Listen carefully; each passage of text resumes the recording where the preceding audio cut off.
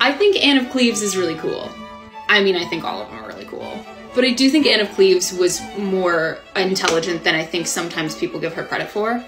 Like, she saw the writing on the wall and the fact that Henry wasn't happy with her, and she probably wasn't happy with him. We have no record of that. But if one were to venture to guess. And she accepted the terms of the annulment, divorce, and never made an issue. So she was allowed to just live her life. I remember reading somewhere that by agreeing to the annulment arrangements, she was going to get more freedom than she would be allowed if she went back home to her brother. I don't remember where I read that though, so I could be misremembering that or I could be wrong. But I think she was a pretty smart lady who survived the court of Henry VIII with flying colors. And even with Mary, she knew when to keep her head down to stay out of trouble.